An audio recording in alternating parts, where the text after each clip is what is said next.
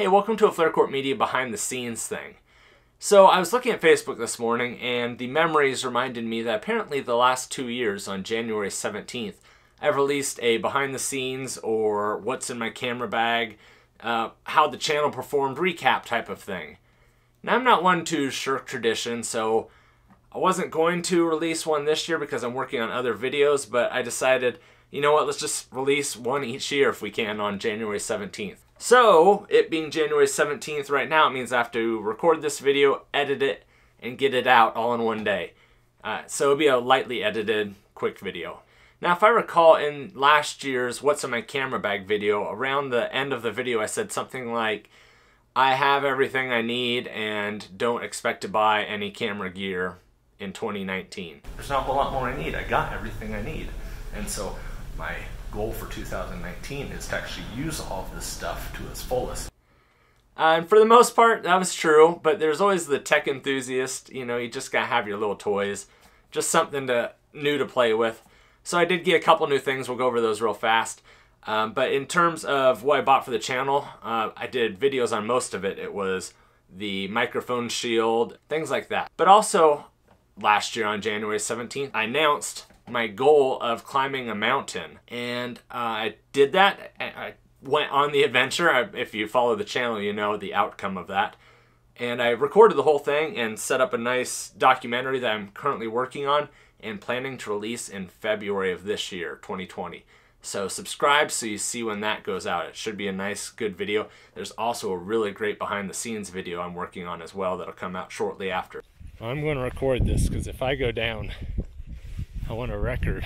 Click the bell if you want to get notified immediately when that comes out. But anyway, most of my toys and expenses and stuff like that for the channel went to camping gear. I had to fully outfit myself, almost fully, in hiking gear. And that, you know, quite a bit of money to get started. But the nice thing is, now I can just go hiking whenever I want. But let's talk about the gear real fast. Now, I also recall that at some point I said, why would anyone ever not use a camcorder for videos? And for the most part, I still believe that. If you're starting out, get a camcorder. Don't bother with a DSLR and stuff. Camcorder is still nice. That's what I'm recording on right now. It's my FDR AX53 by Sony. Still being sold 3 years after I bought it. Still a really great camera. Shoots in 4K. Unlimited recording time. Love it. The picture's great. But there's, once you get to a certain part in your video editing life, I get it, why you might want a mirrorless or a DSLR to record. You can just, you know, when you start experimenting with LUTs and different lenses and focal depths, and you just want to experiment and you want to grow into maybe more of a, grow your production value. So I went out and got myself, after I realized I was climbing a mountain, I wanted something nice to take pictures and to shoot 4K. So I got the Fuji X-T3. It's a mirrorless camera and I love this thing. All of the settings are on the top on physical dials, so you don't have to go through menus as much. Great camera. When this came out, everyone was raving about the video quality and performance. And I expected a lot of other YouTubers, when they're saying, I love this camera, I bought this with my own money, I expected more people to use it. But what I found out over the years was, over the past year, was people loved it, and they may still have it, but they all went back to their Panasonic GH5s and Sony. They went back to the stuff they already knew. Even though this maybe performed better or had better features, you just go, when you're a professional and you have to get stuff done and you have to know what things are and how things perform, you just revert back to what you're familiar with. But I've become pretty familiar with this and I love it and I'm going to continue to use this and grow its ecosystem. The one bad thing I don't like about it in terms of video recording is you can't flip the lens around or the screen around, which is why I bought the Atomos Ninja 5, the monitor, so that way I can see what's going on and record at higher bit rates. Otherwise, really great camera, taking some great shots. Took this up the mountain.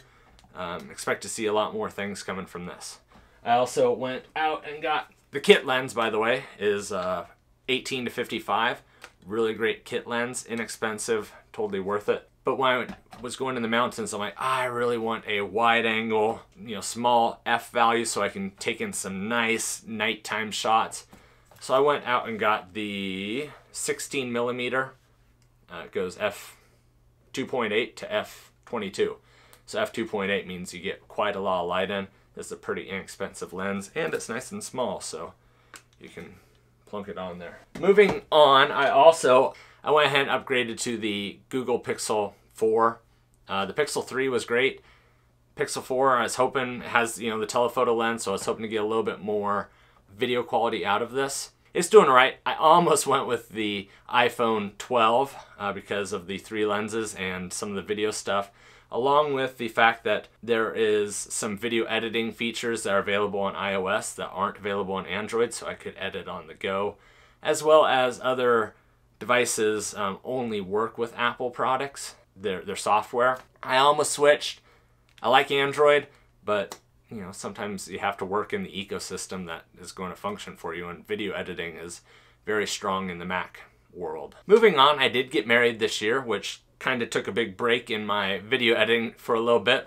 Went to the Dominican Republic near Punta Cana to an all-inclusive resort. Had a wonderful time. We dodged all the hurricanes, but I went snorkeling for the first time. And one thing I wish I'd known was mustaches don't work with snorkel masks, and so I was just getting water up in my nose, and it was terrible.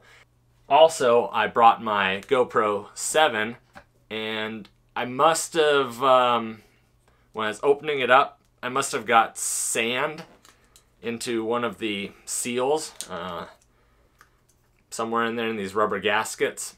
Took it in, and next thing I know, the whole thing shuts down and got water in it somehow. So lost a Hero 7. I do have insurance on it. I need to send it in and get replaced. But about 2 weeks after it broke, they announced and released the Hero 8. So I picked that up. Quality-wise, it's pretty similar. It gives you a few more tweaks and functionality. I'm looking forward to the vlogging stuff that they're going to add. They're going to add a microphone and a light. So this could be a nice little, put it on a stick. The final thing that I picked up was, because I've been doing these 360 tutorials, the GoPro Max and the Insta360 One X Google Maps tutorials, picked up the GoPro Max 360 camera to see how it performed and if I could do Google Maps mapping with it. And you can kind of like the GoPro Max, but you have to cut the clips down to like 15 seconds, which is ridiculous. You're not going to take a 3-minute, 5-minute video and cut down to 15 seconds so you can upload it. So I'm hoping that I can find a way to use this to do mapping. Otherwise, it's kind of neat. It has the screen on the front. So again, you can vlog with it. You can see things. It does 1080p. But so that's it for camera gear.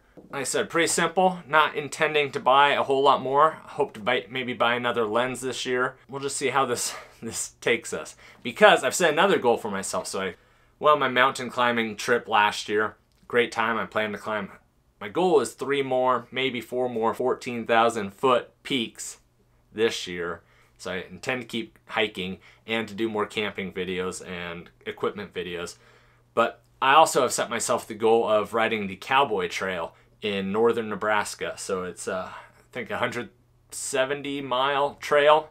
I'll put it up down here. It's an old train tracks that's been converted into a gravel bike trail.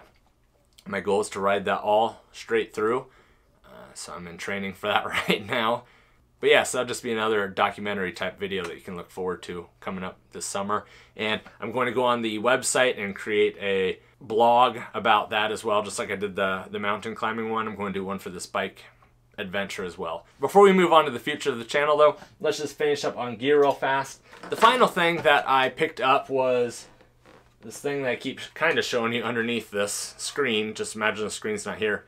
It's the Zoom F6 field recorder. So it has 6 microphone inputs. It has 32-bit float recording, so that way you don't have to worry about peaking. I hate audio editing. Trying to get, when you can't monitor it yourself because you're talking and your voice gets loud because you get excited, and then it's so hard to not peak, which is when your voice or the noise gets so loud that the microphone can't understand the difference and it gets all distorted. I'll try and peek real fast, but I think I have limiters on both of these, but let's try it. I'm trying to peek right now! Anyway, with 32-bit float recording in this, you can't peek. It has two different audio recorders, one that records really quiet audio and one that records the loud audio, and it merges them, and so there's just no way to either, you can't record too soft and you can't record too loud. It has a USB-C out so it can go around to your computer, so you can plug microphones directly into this and record into something like Adobe Audition or something like that. It also has an SD card. In terms of video performance this year, for the second time in 2 years, my best performing video was one I did the previous year. So in 2018, my best video was the Adobe CL versus Metal for Adobe rendering on a Mac that I'd recorded in 2017. That was my best performing in 2018. So now in 2019, my best performing video was burning a house down with firefighters at 94,000 views. I actually recorded that all the way back in 2017, didn't get released until 2018, and in 2019 is when it blew up and it's being recommended. Though I'm really surprised at the audience. When I recorded it, I was imagining 7 to 10-year-old kids, you know, yay, firefighters, I want to be a firefighter when I grow up, you know, and so that's why we looked at the equipment so much and talked to the firefighters, look around and show off, you know, firefighting gear. But it turns out it's a lot of people who just like watching houses burn down. I also get a lot of hate for that video, which is surprising. But people are like, oh, that old wood, or oh, give it to homeless. You're not going to pay to move a house for a homeless person to live in. That's one, you know, not up to code, and you're not going to also let someone just live 20 feet from your other house. You know, and plus, firefighters, they have to train somehow so they know how to come and save the buildings that actually need to be saved. They need to train on actual burning houses sometimes, and so instead of getting mad that this house is destroyed, be happy that firefighters were able to go and train on this house for free so that they can come and save your house maybe someday. I was just amazed at the anger of burning an old house down. The second best video this year was the Pixel 3 Super Res Zoom, which I also recorded in 2018. Yeah, it was the end of the year, but I just wanted to see how Google's marketing, they said, oh, you can zoom in and we'll, you know, use your hand movements to figure out the sharpness. I wanted to see if it was true.